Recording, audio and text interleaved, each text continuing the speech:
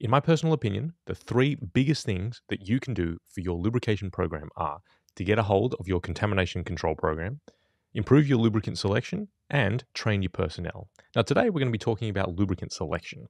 And one question we might want to ask ourselves is, why is this so difficult to do? When talking about this, I often like to point to a survey that was done on reliabilityweb.com, where they asked about describing the importance of precision lubrication to a plant's reliability. Overwhelmingly, people replied that it was critically important. In fact, 81% of people said critically important. But when that same website asked the same people the kind of inverse of that question, have you achieved best practice lubrication? Overwhelmingly, the answer was no. So how is it that there's this huge disconnect? I think a lot of it comes down to problems with lubricant selection. And those problems come down to three different issues. One is lack of knowledge. Two is lack of information, and three is incentive structures. When it comes to lack of knowledge, I think my views on this are pretty well documented. The issue that we generally have is that people in the reliability engineering fields usually come from a kind of a mechanical background, whether they're mechanical engineers, diesel mechanics, fitters, turners. Everyone kind of has a mechanical background, and the challenge is that a lot of the knowledge we need to deal with lubricants and lubrication is chemistry. And there's very little domain overlap there. So if you're a mechanical engineer, you might have taken a handful of chemistry courses in high school or even first year university, but your knowledge is relatively limited. In a similar way, lubricant formulators tend to know a lot of chemistry and a little bit of mechanical engineering to get by. So really, I tend to play in the middle here. I try to be the translator between people who are of a mechanical engineering bent and people who work on the formulation side. But I'm someone with a mechanical background that has taught myself chemistry. There are formulators out there, for example, who understand the chemistry really well and have taught themselves mechanical engineering. So it's always trying to blend those two different disciplines, and that's really challenging. There's not too many people that have that combined skill set. Now, we can solve some of this through personnel training, and my feelings on this are also well documented. I'm trying to put out as much information as I can into the public domain, and I'm also talking my own book a little bit here, because if you go to my website, lubrication.expert, I do have paid training courses available. If you're a member of this YouTube channel, I do also make some exclusive content available as well. Then, unfortunately, there's also the lack of information that's available. So the oil companies here really don't make it easy on the consumer. And when I say consumer, I mean both people who own and maintain their own equipment. So if you own, let's say, for example, a vehicle or a performance vehicle or your own truck, it's very difficult to find detailed information that really breaks down what's in a product. So even if you want to inform yourself, that's quite a difficult thing to do. And that's one thing that I'm trying to advocate, is to get oil companies to provide more information about what exactly is in these products to help differentiate themselves in the market.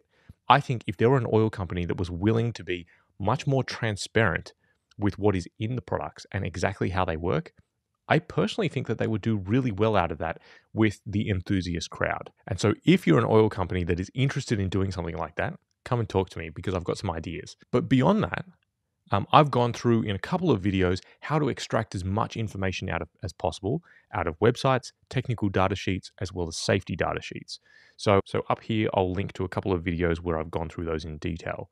Now, in order to do this, you need a bit of information about chemistry, a little bit about the lubricants industry, and a little bit about the application to navigate your way through that web of rather convoluted information and documentation. Finally, we get to incentive structures, and this is where I think we have a lot of room to improve. And this is an area where I think the oil industry has not done itself any favors. And I'm going to speak here mostly to industrial applications and when lubricants companies are trying to sell into major industrials. So whether that's something on the manufacturing side, mining, oil and gas, transport and logistics. The challenge that we have as an industry is that the purchasing of most lubricants has been taken over by procurement departments. Now, I don't want to disparage procurement professionals in any way. They're just doing their job. But their KPIs are completely misaligned from reliability teams. Most of the time, in my experience at least, procurement organizations are brought in to drive low-cost solutions. And the only way that they really know how to do that is to drive low dollar per liter outcomes. Now, in many ways, we have trained them as a business to do this. If you think about the major brand names, Mobil, BP Castrol, Shell, Chevron, these are predominantly known as fuel companies. Now, they actually make the vast majority of their profits from their upstream businesses, but in the consumer-facing market, they're predominantly known as fuel companies. And when they go to procurement teams to sell fuel, they are doing so as commodity traders, effectively. I mean, people in the diesel industry will probably disagree with me, but diesel is diesel. It's a commodity. If I trade Chevron's diesel for Mobil's diesel for Shell's diesel, there's very, very little difference. We can play at the margins with like a value sell, but ultimately, the procurement decision is going to be on a dollar per litre basis.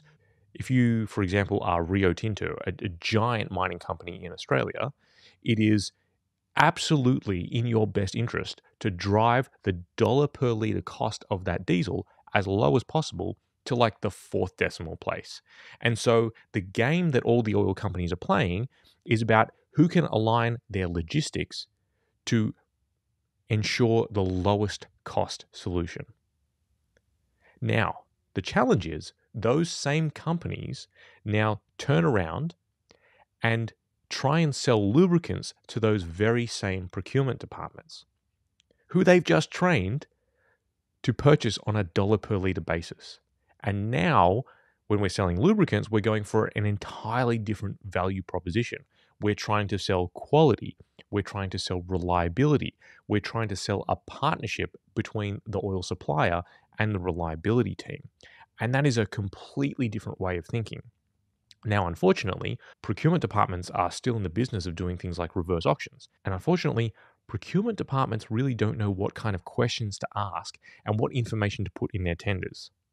Now, I'm talking my own book a little bit here because one of the things that I do as a consultant is that I help big businesses to structure their tender processes for reliability outcomes, right? So I try and make sure that everything that they put in the tender documents is going to ensure that they get high quality supply, they get clean oil supply, they get service that they can rely on, they get expertise, they get a partner who is going to help them with lubricant selection, a partner who's going to help them with things like root cause failure analysis, helping to identify cost savings. That's all the stuff that I try and build into the tenders of my clients.